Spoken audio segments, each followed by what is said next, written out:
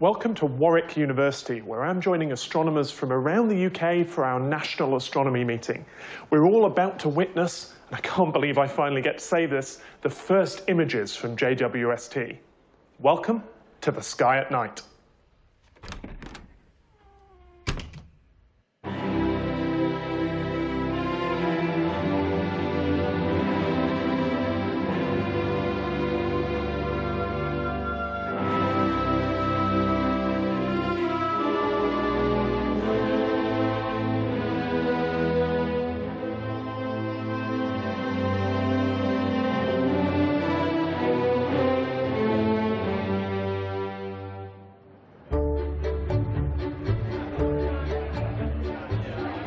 The buzz in the room tells you that people are excited about this moment, a moment some people have waited 25 years for.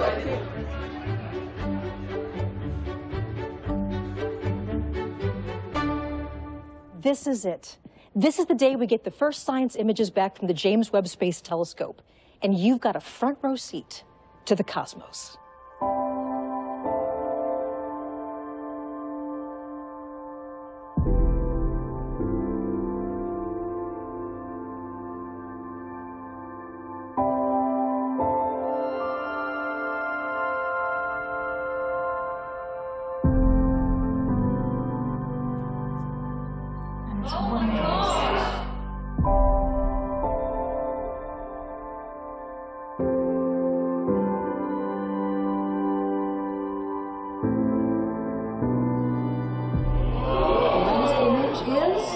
Wow, look at that.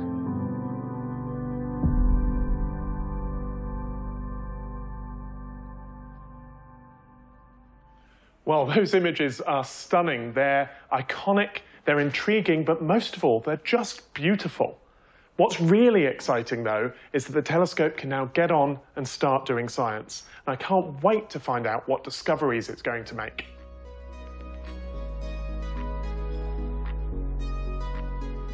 So this month, we've decided to hit the road, visiting astronomers who are getting their hands on JWST for the very first time. Come on, let's go.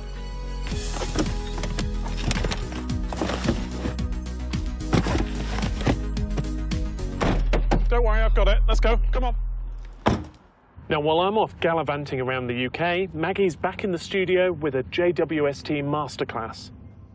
It's taken over 20 years and $10 billion to design and build the James Webb Space Telescope, and is home to some of the most complicated scientific equipment ever built. With these tools on board, it will collect unparalleled amounts of data. They say that the best camera is the one you have on you. But it turns out they were wrong. The JWST is an incredible feat of engineering, and I'm immensely proud to be one of the 10,000 scientists that worked on it. The amount of new tech we kitted the telescope out with is absolutely mind-blowing. But what really sets the JWST apart from the telescopes that have come before it is not just its size, but also the type of light it's observing. The Hubble Space Telescope is famous for taking breathtaking images here in the visible spectrum. However, the JWST will be observing the universe with longer wavelengths of light, here in the infrared. This means two incredible things for astronomers. Firstly, infrared light can pass through clouds of dust which scatter visible light. This results in us seeing galaxies and stars which have previously been shrouded from science. And secondly, we can see some of the universe's earliest stars and galaxies to form after the Big Bang. These early stars produced unimaginable amounts of energy and shone in the ultraviolet part of the spectrum.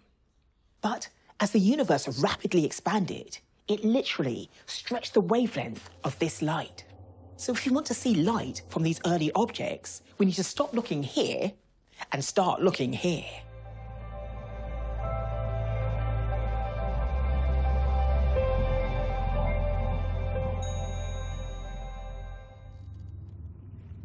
It's always great to see astronomy in the papers, and look, we've even made some of the front pages. But of course, by the time you're seeing this, these images, well, they're old news. Ow. So we're taking you right to the heart of the action. Today, we're going to visit Professor Andy Bunker. in the beautiful, learned, historic city of... Take the third exit for Oxford. Oxford.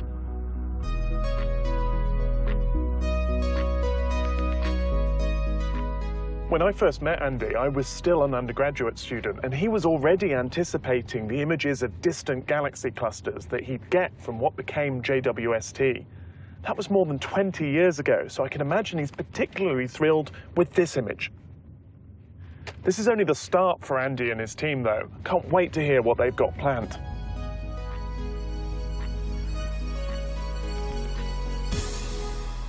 Well, Andy, let's start with this image that by now I think everyone watching will have seen. What exactly are we looking at here? So this is an image of a cluster of galaxies. These are these yellowish objects here.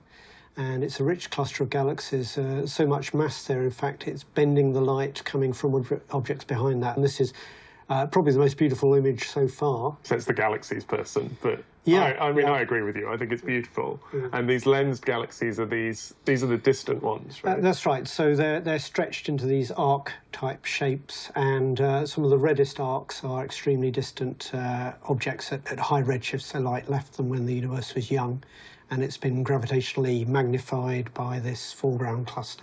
How far back do you hope to be able to see? So with the James Webb Space Telescope, we're hoping to push back to redshifts of 15 or even 20. So this corresponds to the very early infancy of the universe. We're talking about the first few 100 million years after the Big Bang.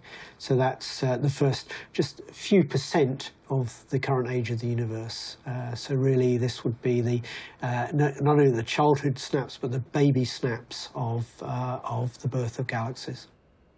The first few images show that James Webb is really delivering in terms of sensitivity. So, you know, this is the high redshift frontier. You know, trying to push to the earliest stars and galaxies to form, and James Webb should be able to deliver on that. And we're going to find out in the next few weeks and months. And this has been your part of the puzzle as well. You've been planning for a long time to use JWST to do this. Can you tell us more about the observations that you've got planned? So there are big question marks over when the first stars and galaxies form in history, and can we chart how galaxies build up their stars, the rate at which they're forming stars. We can also chart the rate at which heavy elements are formed. So all the heavy elements we're very familiar with, oxygen, carbon, etc. They're made in stars over time, these big nuclear furnaces.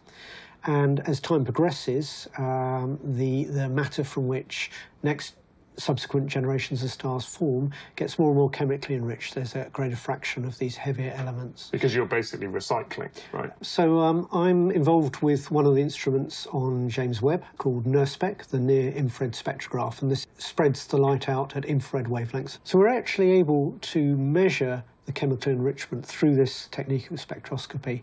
And if we can chart at how rapidly not only stars are forming, but how rapidly the material is enriched chemically, this tells us a lot about the formation and evolution of galaxies. And ultimately about us as well, of course. We've been through, the sun went through this process. Yeah, that's right. Without previous generations of supernovae, there'd be no life on Earth, I think. Right. So tell me about this first generation of stars then, because there's some reasons to believe they might be very different. So one of the, well, probably the holy grail of my sort of research is to try and find the first generation of stars that formed out of the primordial soup left over from the Big Bang. We're looking for a signature which has hydrogen and helium, but none of the emission lines of the heavier elements such as oxygen, carbon, etc. James Webb will be able to get the spectra to confirm them.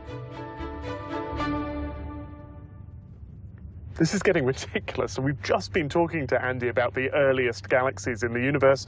I look online and there's a paper from a group of researchers with new JWST data that might have captured some of those galaxies. Here they are. They look like blobs, but they're exciting blobs. These might be the earliest galaxies we've ever seen. Now, the paper's not reviewed. We'll have to do follow-up, but it does show you how fast things are moving. Now we've got JWST.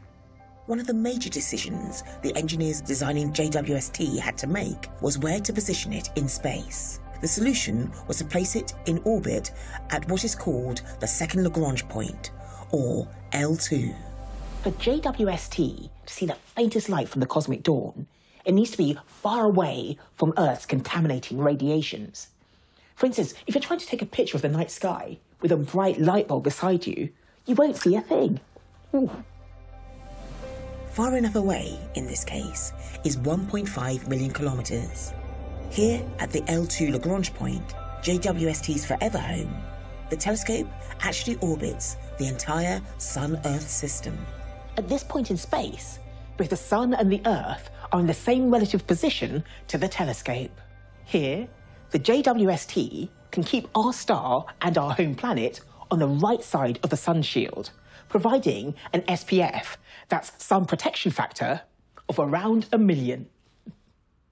In the shade, JWST can reach its functioning temperature of 7 degrees Kelvin or minus 266 Celsius. Only at this chilly temperature can the telescope detect the remnant heat of exploding stars thousands of light years away.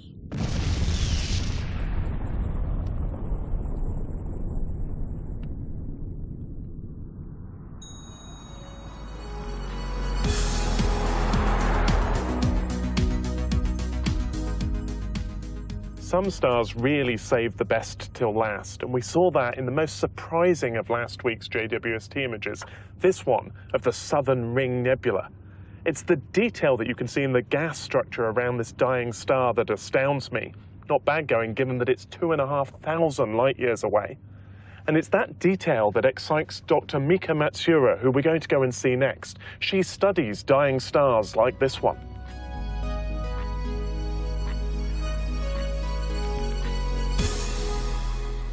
Well, thanks for joining us to talk about these wonderful results from JWST and what we're going to see in the future. The image on the screen here is a planetary nebula, but what is that? The planetary nebula is the dying phase of low mass stars, typically the mass of the sun. So when they're going to die, what's happened is they're going to so-called red giant phase, which become very large. And because it's so large, gravity is not really strong. So when sometimes just star puff up, gas from the star just release from the star surface of the star, and then lose gas and accumulate in time. Why is the infrared good for looking at planetary nebulae? So there are several reasons. One of the reasons is because when these gas are lost from stars, they also make dust. And dust from these stars are an important source of dust you can find in space, in cosmic time, maybe. So that's why they are really interesting to see how much dust has been ejected from this type of stars. That is one of the reasons.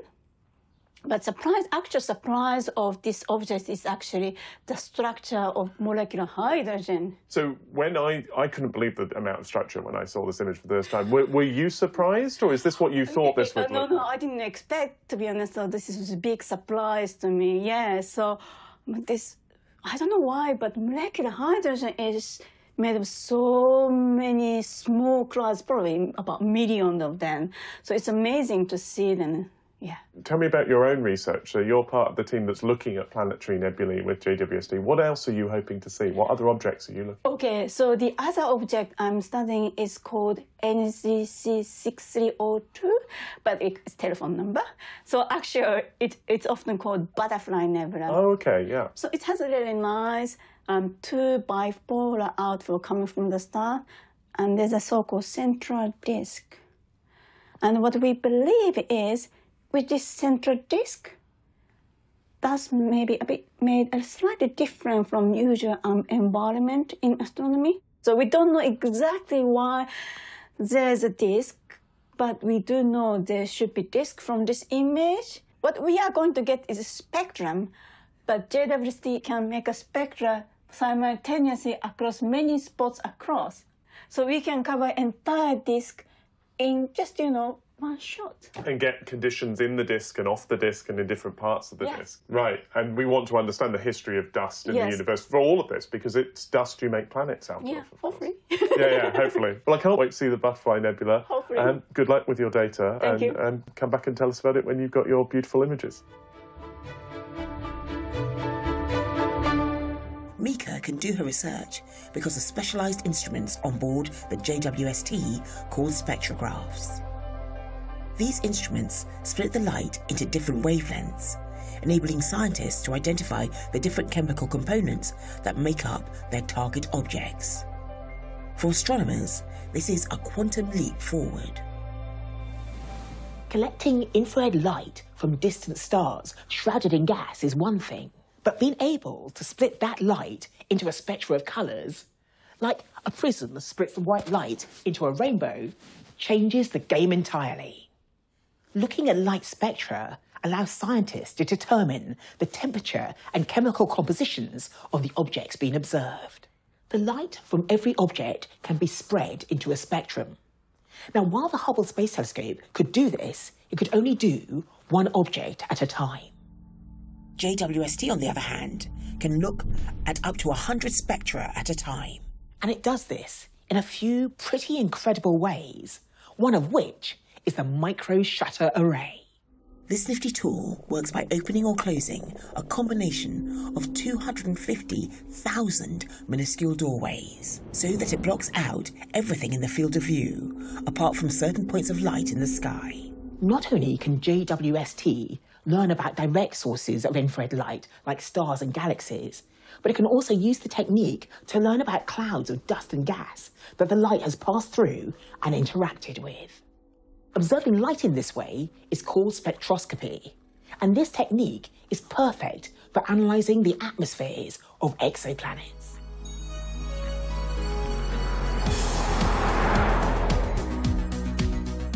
We're back on the road, and today it's west to Bristol and exoplanets.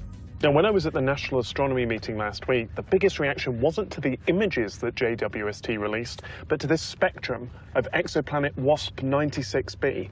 While it's not a beautiful image in itself, it's telling a story, chapter and verse, of an exoplanet more than 1,000 light years away that was previously a blank book to astronomers. So, Chris, why is it called WASP? It's not great, is it? I always think if there are aliens, they're going to be really annoyed to find out they come from WASP 96b, but they're named after the telescope or the project that found them. So WASP is the wide-angle search for planets, 96 is the star, and B is the second thing in the system. So A's the star, B's the first planet. TRAPPIST, which is a famous system, is named after the beer, because it was a bunch of Belgian astronomers. So we should look for beer-loving aliens coming from there. Now, you might remember Dr. Hannah Wakeford from our episode last month when she was talking about using sunsets to study the atmospheres of exoplanets. That's exactly what she's using JWST to do, capturing light that's travelled from a distant star through the atmosphere of an exoplanet in its planetary system, across interstellar space and onto the telescope's detectors. We're on our way to see Hannah now because she's downloading new JWST data as we speak.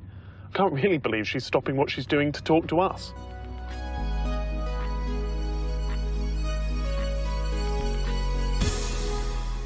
Well, Hannah, we're all excited to see this spectrum, but how do you use JWST to look at exoplanets? So the way that I use JWST to look at these exoplanets is through what is called the transit method. So we're actually looking at the star. We're not actually looking at the planet itself. We're inferring its existence by seeing over time how it affects the light from the star. And that's what this graph is showing, right? This is the change in brightness. But what we're seeing right here is the planet starting to pass in front of the star and blocking out some of that light. So this is a game people have been playing with ground-based telescopes for ages. Have we got any JWST data yet? Yeah, we've got some really exciting data from lots of different instruments and lots of different planetary systems. And this is one that I've been working on earlier. This is from commissioning data. So this is what they were doing to test how good this telescope was. So it's actually one of the worst observations that we will see from JWST, which is very exciting because you can already see just from the data, without any kind of tricks and whistles done to it, this beautiful transit event. So we're looking at the star here. So we've got the star here, and then the planet comes in front and blocks out that light. Naively, I think, if I think about a planet going in front of a star, I think a planet's a nice solid thing. It shouldn't matter what colour I look in, it's going to block out the same amount of star. Right, but some of that starlight is actually able to shine through the planet's atmosphere before it reaches the telescope, just like we see with the sunsets. If you look at the Earth, you see through the Earth's atmosphere from something like the International Space Station, you can see the edge of our atmosphere and the starlight shining through it. That's what we're measuring. We're measuring the sunset around these planets. And the more atmosphere they have, the more light can shine through it and the more information we can get. I mean, we saw it right from the release images. And what we're seeing here is exactly that, the spectrum of the planet's atmosphere as that starlight has passed through it. OK, so this is sort of the amount of light that's trapped by the planet's atmosphere. And what we're able to see here is that we've got this water, but it's not as high as we expected. It's not blocking as much light as you expected. Yeah, exactly. The amplitude, the difference between the bottom here and the top here is smaller than what we would have predicted for this world. And that actually tells us there's some kind of thing blocking it. And something extra. Yeah, something extra in the atmosphere. And the extra things we have in the atmosphere are clouds. But on this planet, we do not have water clouds in this atmosphere. The clouds in this planet's atmosphere are actually made of what we're standing on Earth, rock, magnesium silicate, sand, glass. So in this atmosphere, you have liquid droplets of glass suspended as clouds. It's quite cool. It's pretty amazing. So we're going to be using the mid-infrared instrument to look for the absorption signatures, the bumps and wiggles of liquid glass in the atmospheres of these worlds. So I'm really excited to prove that actually, yes, the clouds in this atmosphere are made of these magnesium silicates, the rock that we're standing on. So you've been planning these observations with colleagues for a long while, I know. How does it feel to finally have data sitting on this computer? Overwhelming. I'm getting all teary. Every time I think about it, I'm just like, this is so amazing. JWST is home to some of the most complicated scientific equipment ever built that will keep scientists busy for decades to come. For any space telescope, the instruments are the beating heart. JWST is fitted with a suite of instruments that can observe a specific range of wavelengths, part of the electromagnetic spectrum. JWST's four main instruments view light across the infrared spectra, from near-infrared to mid-infrared. These instruments produce a variety of data in the form of images and spectra. This is important because the wavelength that an object emits light at is very much dependent on the amount of energy it's producing. Most of the stars we see in the night sky are producing a lot of energy and can therefore be seen in the visible spectrum. But because the JWST's instruments are looking beyond visible light at infrared light, the bright stars we see with our eyes will fade from view, and cooler red dwarf stars will become clearer. Moving to longer wavelengths, even these cooler stars will start to disappear, and will start to pick up radiation from planets, asteroids, and even dust sprinkled between the stars.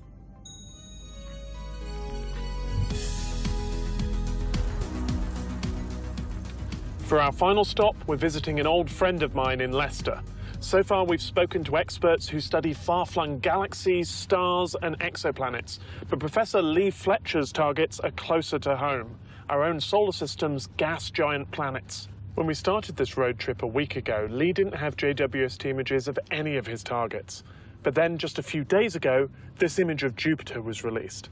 And what I love about this image is that it shows an old friend in a new light, with Jupiter's belts and the Great Red Spot glowing in infrared light. And just think, we're going to get infrared images like these for Saturn, for Uranus, for Neptune too. Lee must be exploding with excitement. Let's go and see what he's got planned.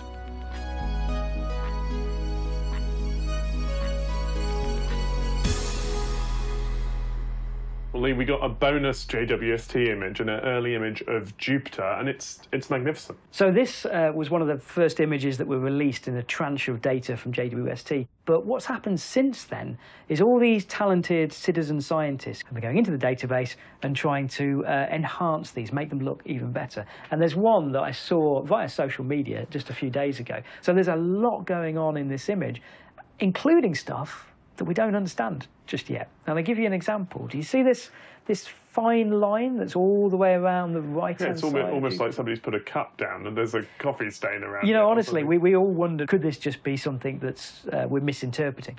But the more we've looked at it, the more we've played with it, it does look like this is a real feature. And that blew us away. But I can tell you that the spectroscopic program from JWST, this is just a couple of images stacked together, actually taking spectra will be the smoking gun to tell us the answer to what that feature is. It's great you've got new questions already, but we're of course looking at the planet here in the infrared with JWST. How different is the planet in the infrared from the optical? For me, as someone who's worked with data from Jupiter and from Saturn over the years, the mid-infrared, longward of 5 micron, that's where the science really starts, because there you're measuring temperature, you're measuring gaseous abundance, you're measuring properties of the clouds, and you can say things about the climate and the dynamics of Jupiter's atmosphere. And that is, of course, the plan. Tell us about what JWST's aiming to do in the next year or so with Jupiter. So Jupiter was chosen as a target particularly because it's so big and so bright and it's moving and it's rotating. So this is a challenge for any observatory, let alone one that's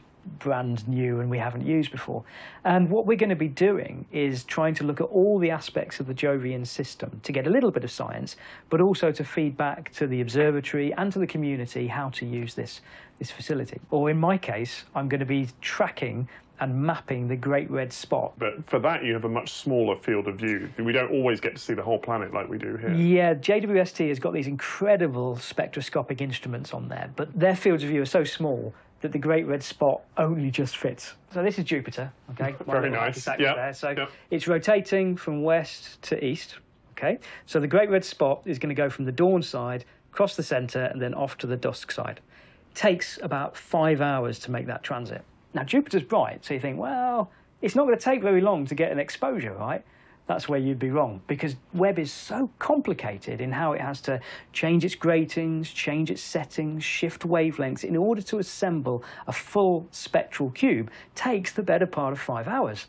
So to create a map of the Great Red Spot, you have to catch it on the eastern limb, to catch it in the middle, then you have to catch it on the western limb, and that's what makes these observations quite difficult to stitch together. So tell us about the other planets. What will we see?